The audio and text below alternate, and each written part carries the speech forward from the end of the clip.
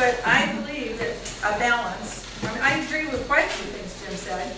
I believe that a balance between environment and property rights is not impossible.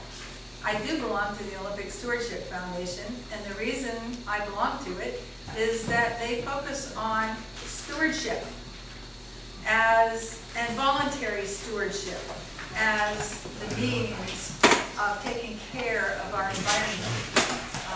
That, to me, is a wonderful goal, and I think a very reasonable one.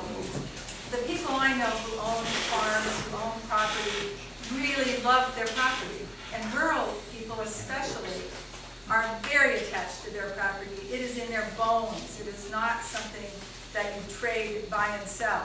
I was asked when I built my house, why wasn't I going to have a second bathroom? I said, because I don't want a second bathroom. Well, but it'll spoil the resale value of your house. I'm not going to sell my house. I'm going to live there till I die, and I don't care what the next person does with it.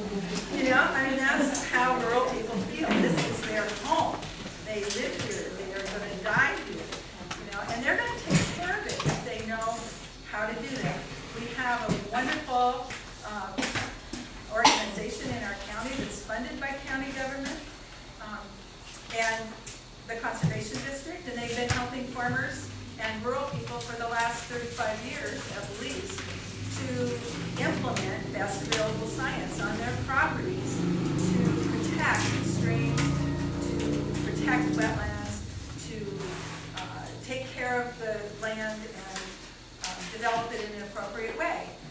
So we have the resources we need to educate our citizens to take care of their land properly, and they will be the best stewards. If we have them on board, we'll be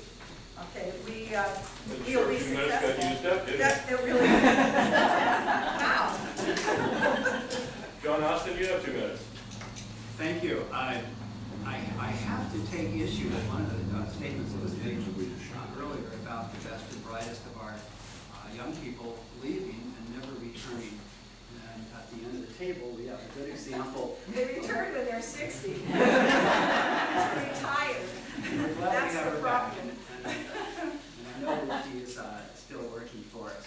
The question is basically about how do you balance property rights and the needs of different environments. I think a good example was in the way that the county commissioners dealt with requirements for the Shoreline Master Program. As you probably all know, we were given some suggestions by the Department of Ecology on what we should do, what we would like us to do in terms of the Shoreline Master Program. One example of that was it was suggested to us that if a house that was within 150 feet was destroyed by fire, that house would not be rebuilt. We took input from the citizens and we struck that. So houses within 150 feet of the water can be rebuilt. A lot of people aren't even aware of this. I was outdoor building approximately 180 yards north of here, and the person who owns a house right on concrete was very upset because he thought his house would burn down and not be able to rebuild it. So he was delighted to hear that the county commissioners had listened to the population and made that change.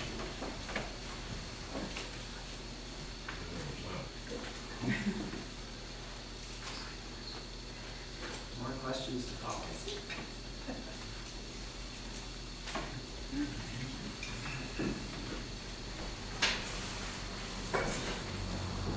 Okay, what issues are most important, or what are the most important issues facing communities of District 3?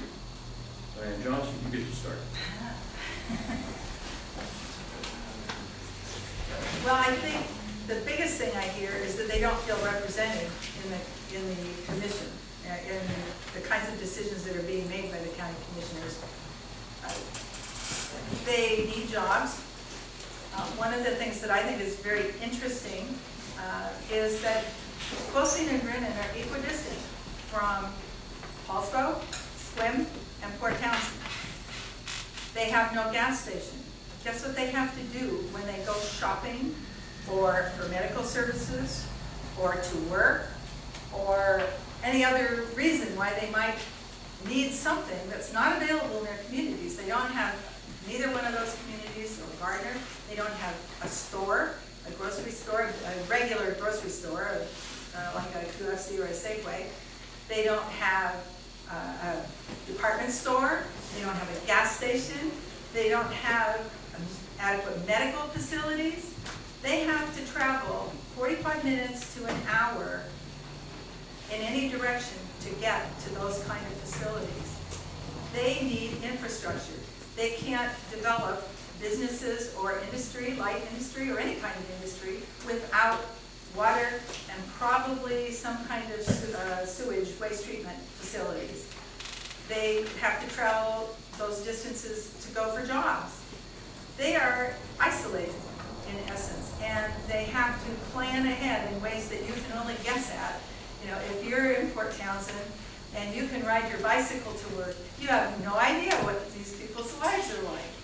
You know, and so they need local business, they need local jobs, they need local facilities, local services, at least at a minimal level, in order to be safe and healthy and live a happily stress-free life.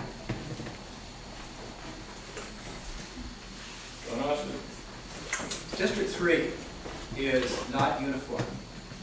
So the most important elements in District 3 depend upon the area in which you're looking at. For instance, on the west end, what's extremely important is to keep the whole river road open. And this is a challenge. There are services that cannot be delivered to the far west end. I got a call from a woman the other day who wanted to know why it took so long for a fire engine to get to her house. And she lived on Upper Indy Road, which is miles and miles away from any fire department. So they need safety in the far end of District 3, and we've just doubled the number of police we have available out there. In Gardner, it's also a safety issue. As some of you know, we had to make some changes in order to allow a better fire service in that area. Down in Brennan, as many of you know, one of the restaurant down there, the Halfway House, cannot expand its business because it doesn't have a sewer. And if you order coffee at one end of the restaurant, you have to stand. You can't sit. If you sit, you might have to use the restroom. So we can't do that. So we're working hard to get a sewer facility there, using some of the finances that are available to the state park system that's going to build a pipe that will improve Brennan. Each area has its own particular needs. Port Ludlow has a need to figure out how can we safely get bicycles in and out of Port Ludlow. Right now, if you live there, you can't safely get out of Port Ludlow if you don't have a bicycle. And then individuals within each area have their own particular needs. Some people wanted to increase the speed limit in Port Ludlow. Some people wanted to decrease the speed limit and felt very passionately about that.